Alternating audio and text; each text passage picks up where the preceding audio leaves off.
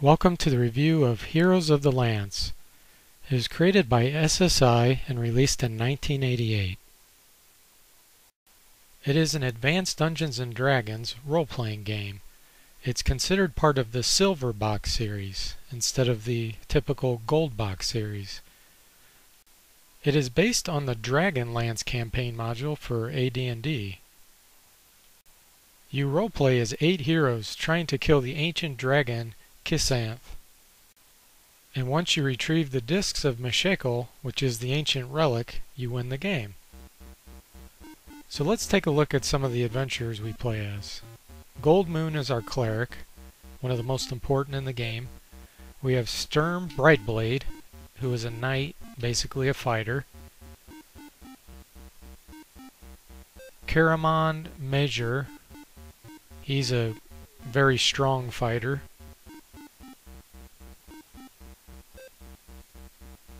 Racelin Major, which is the brother of Caramon, he's a magic user in the party. Tanthalos, who's a half-elven fighter.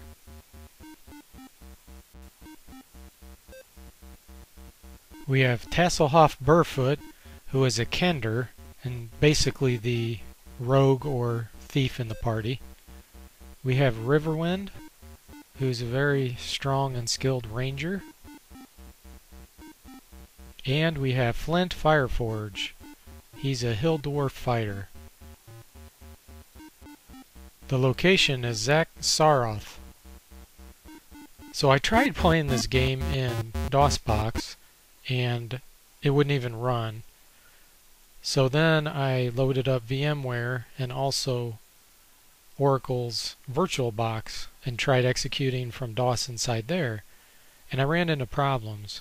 So in one VGA mode, none of the fonts would display, so the text was blank, making the game unplayable. The other VGA mode, at the bottom of the screen, it did not show the character portraits and health. So finally I was able to play in CGA mode, but the graphics are terrible with those colors, since you only have 4 colors. So what I decided to do was set up an old DOS PC, a legitimate one, and record with an HD camera I have.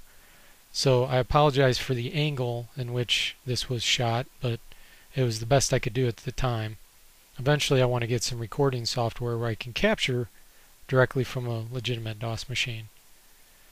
Anyway, again, you start the game as these 8 heroes.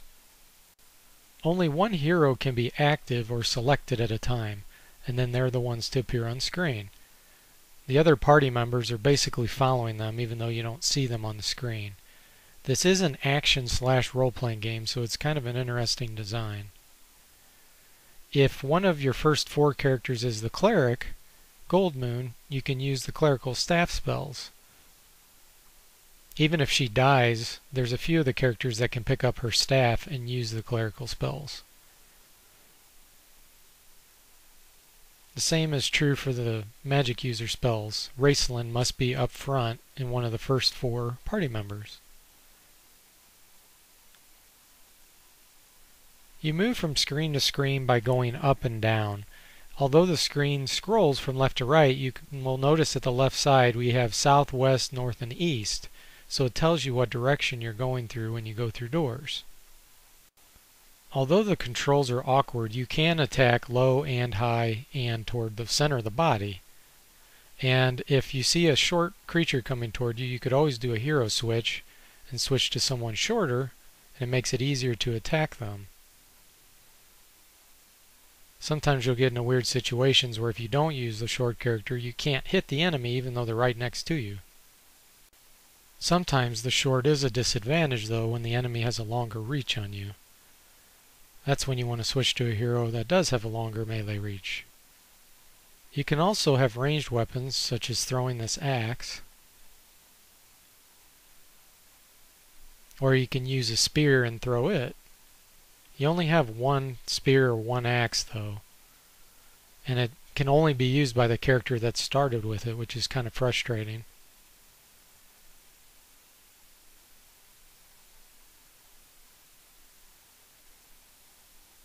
As you can see, it doesn't show up as an item to use, so we have to give it back to the original user. And the manual says some lame excuse like they don't want to use a weapon that they're not skilled with. Riverwind and Tantalus actually have bows, and they start with 20 arrows that they can shoot. The arrows are actually very useful, very good. You can fire them rapid fire, such as this.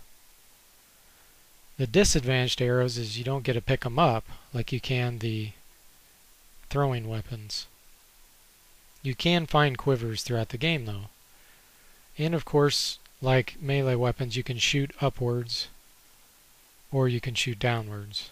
You have to be in a good position to do so though. Again, if Raceland's one of the first 4 characters, you can have him cast magic user spells such as Magic Missile, which everyone that knows anything about Advanced Dungeons & Dragons knows Magic Missile cannot miss the enemy. In this game, not so much. It can miss. I've noticed other inconsistencies with this game. I'm not really sure if it was intentional or by mistake. This game does have an unfinished feel to it. It's quite buggy, which I'll point out later. You also have the typical sleep spell, which works on most enemies, and you can attack them while they're asleep and kill them quite easily. Charm basically has the same effect. Just walk up to enemies and hack them apart. And finally there's Web. Same thing, just paralyzes the enemy. You only have so many charges in both the Magic User Staff and the Cleric Staff, and certain spells use more than others. Tasselhoff can use pouches and then fling bullets at enemies and cause some damage from a ranged attack. There are traps that fall from above, and if you're running, they won't hit you. If Tasselhoff is leading, he can actually detect traps and disarm them automatically. Sometimes you'll get hit by arrows that just seem to come out of nowhere, and those are considered traps as well. And if you're running away from the arrow and you see it coming toward you, you could quickly switch to one of the shorter characters and it may go right above your head. There's also some pits you'll run across that you have to try to jump over, and you can end up falling in them. Some of them are too wide to jump with most of the characters. The game does have the ability to be saved and restored, but only one can be done.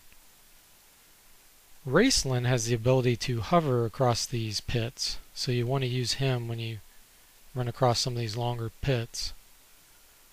And there's also some areas where you'll run into this fire that shoots up through the ground and arrows shot at you at the same time. Now, one of the interesting things about this game is, although the first character is the only one that shows on the screen, any of the first 4 can take damage when the first character gets hit. The 4 in the back of the party will not take damage. You'll run across different items you can pick up during the game, one being a scroll. Scrolls can only be used by Raceland, so you have to use the give command to give them to him if he wasn't the active character.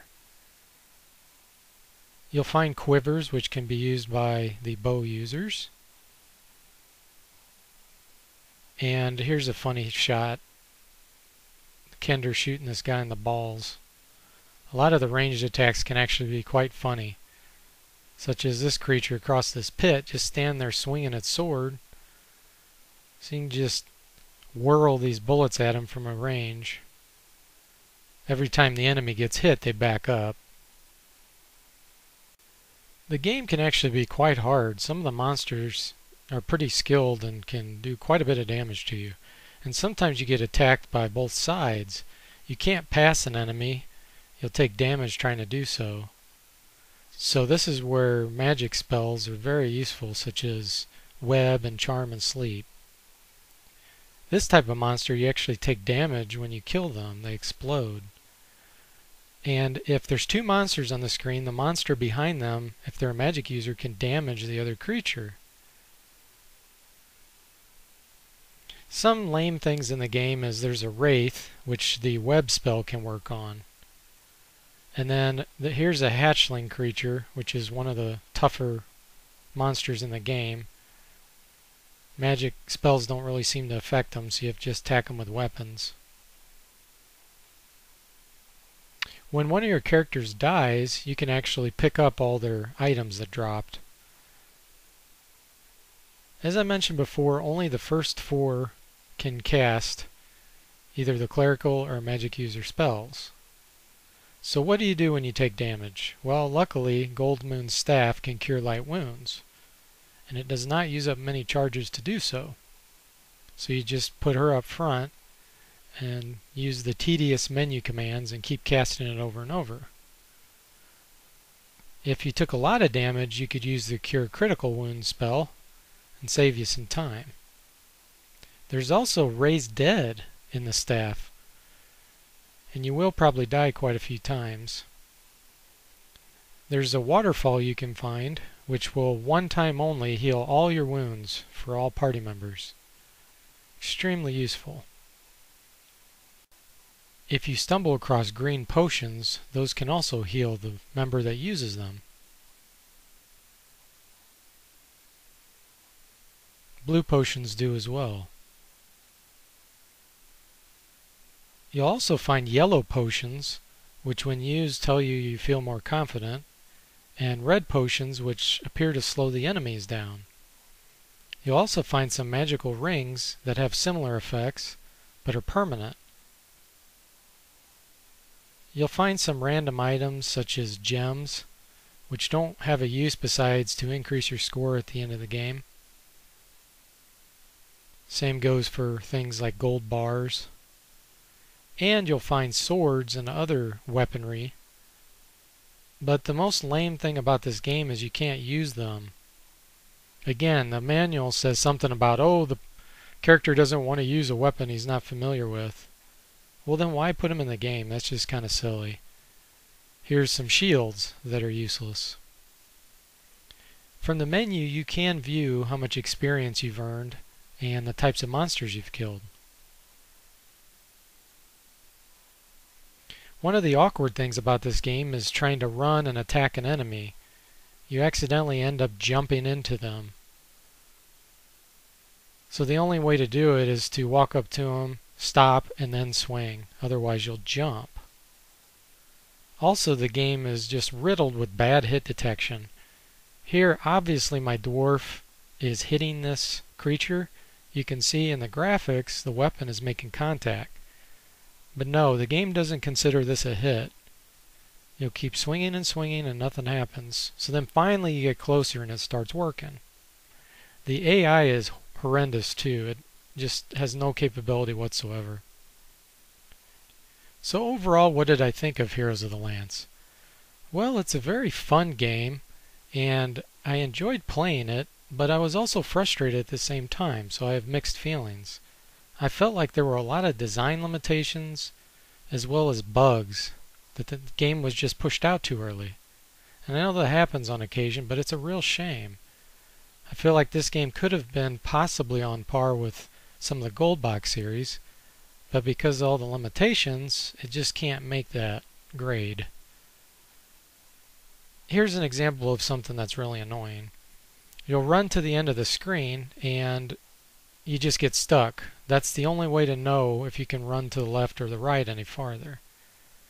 Another thing that's kind of goofy is you can move in and out of doors and certain monsters will appear and you go back and they've disappeared or changed.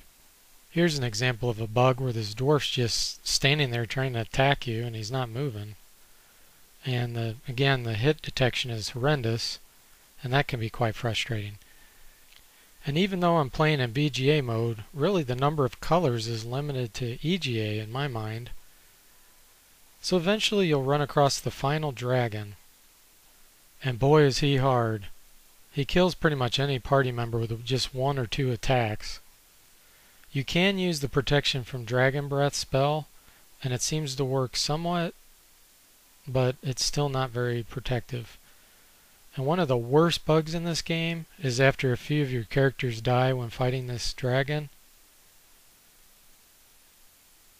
the game completely freezes up.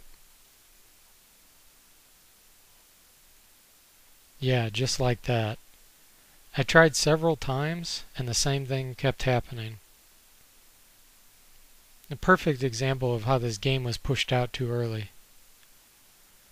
There is a special spell called Final Strike which the magic user can cast, and it just destroys everything, including your own party members. So I at first thought that's how you kill this dragon.